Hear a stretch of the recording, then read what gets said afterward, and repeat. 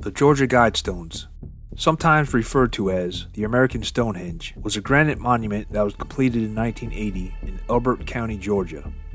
It was 19 feet 3 inches tall and made from 6 granite slabs weighing a total of 237,746 pounds. The monument's creator, a man going by the pseudonym Robert C. Christian, believed that there was going to be an upcoming social, nuclear, or economic calamity and wanted the monument to serve as a guide for humanity in a world which would exist after the upcoming apocalypse. Controversial from the time of construction, it ultimately became the subject of many conspiracy theories, which alleged that it was connected to Satanism. On the morning of July 6, 2022, the Guidestones were heavily damaged in the bombing and were dismantled later that day. But why? Why were the Guidestones so controversial that someone would want them destroyed? And what is written on them? And what was their true purpose? Let's try and find out. Hello, I'm Mike Droberg, a Marine Corps veteran and filmmaker, and we will try to answer these questions on today's episode of Forgotten History.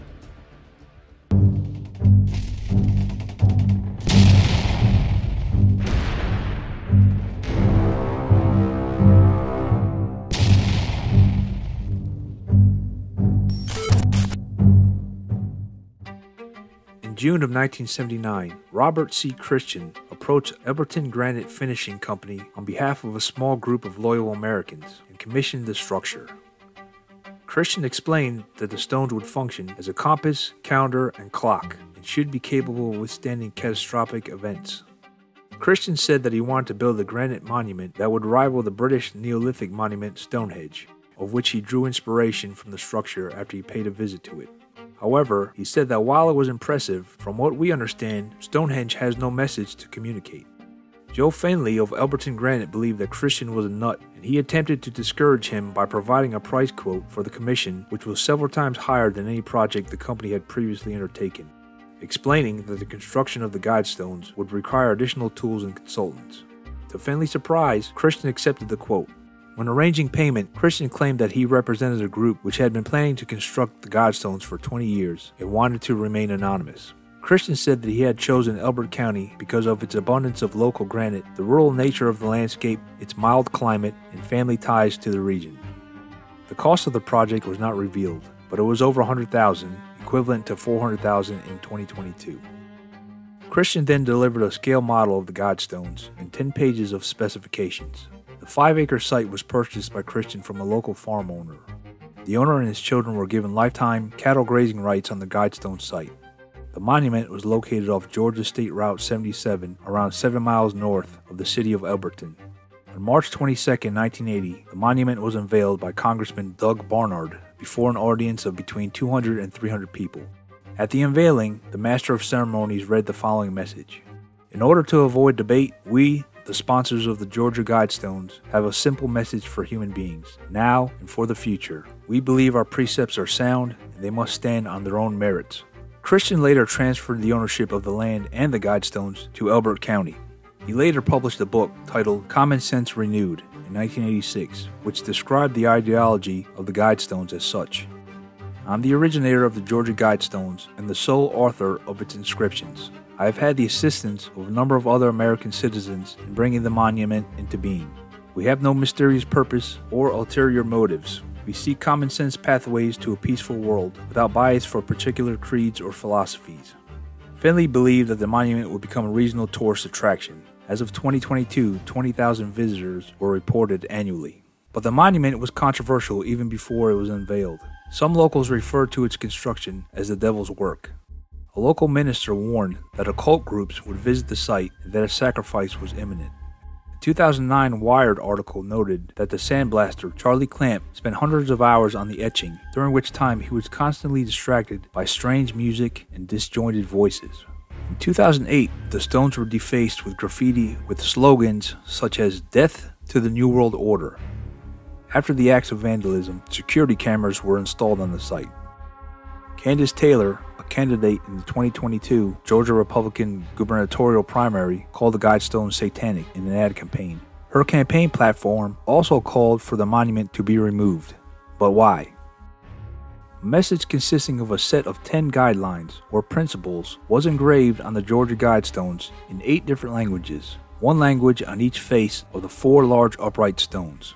Moving clockwise around the structure from due north, these languages were English, Spanish, Swahili, Hindi, Hebrew, Arabic, traditional Chinese, and Russian. The languages were chosen because they represented most of humanity, except for Hebrew, which was chosen because of its connections to Judaism and Christianity. According to the monument sponsors, the inscriptions are meant to guide humanity to conserve nature after a nuclear war, which the creators thought was an imminent threat. The inscriptions dealt with 4 main themes: governance and the establishment of a world government, population and reproduction control, the environment, and humankind's relationship to nature and spirituality. The inscription read, "Maintain humanity under 500 million in perpetual balance with nature. Guide reproduction wisely, improving fitness and diversity. Unite humanity with a living new language. Rule passion, faith, tradition, and all things with tempered reason. Protect people and nations with fair laws and just courts. Let all nations rule internally, resolving external disputes in a world court. Avoid petty laws and useless officials. Balance personal rights with social duties. Prize truth, beauty, love, seeking harmony with the infinite. Be not a cancer on the earth. Leave room for nature, leave room for nature." A few feet to the west of the monument, an additional granite ledger had been set level with the ground. This tablet identified the structure and the languages used on it and listed various facts about the size, weight, and astronomical features of the stones, the date it was installed, and the sponsors of the project. It referred to a time capsule buried under the tablet, but blank spaces on the stone, intended for filling in the dates on which the capsule was buried and was to be opened, had not been inscribed, so it was uncertain if the time capsule was ever actually put in place.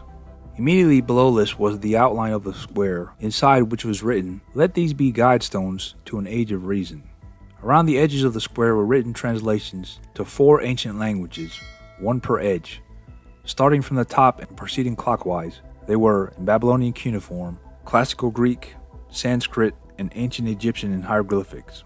Astronomical features of the 4 outer stones were oriented to mark the limits of the 18.6-year lunar declination cycle.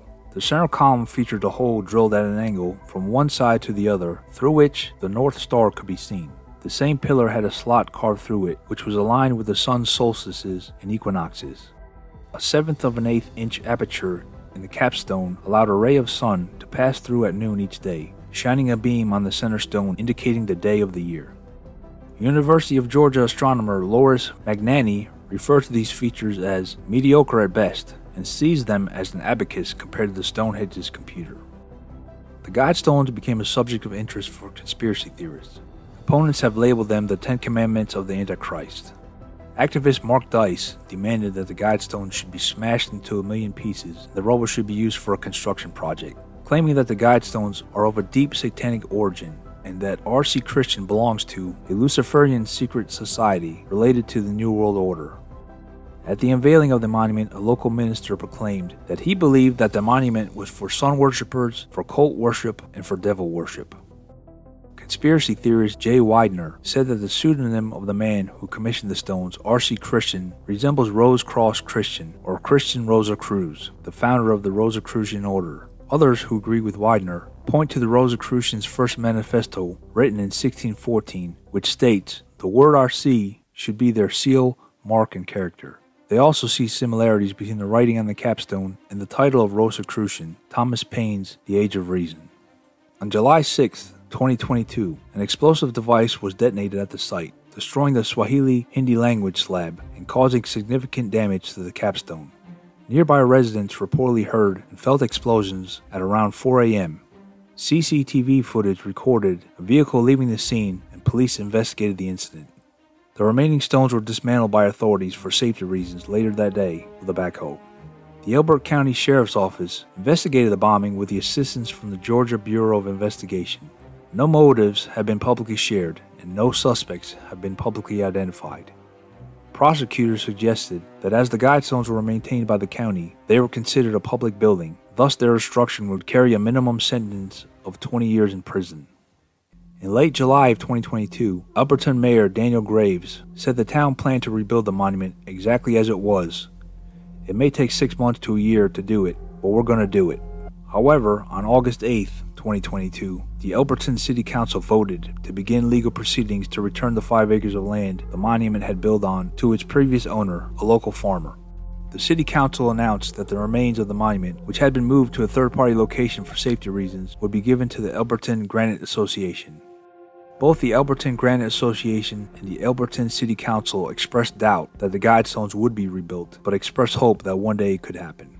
Although I agree with some of the 10 proposed guidelines, guideline number 1 let me know on the onset that they were nefarious in nature.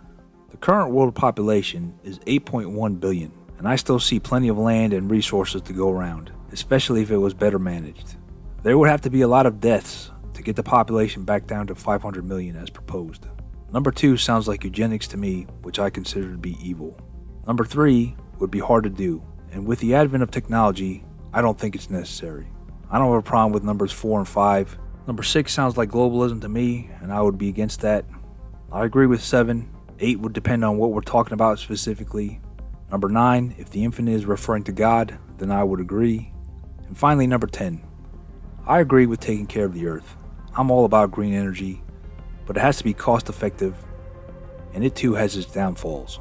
Renewable energy production often destroys habitats and people, and it hurts wildlife too. So we have to be smart about it and not rush into transitioning. Let us know your comments about the Georgia Guidestones and the 10 guidelines in the comments below. Thank you for watching Forgotten History. Please like, share, and subscribe. If you have any comments or show ideas, we'd love to hear from you. Thanks again.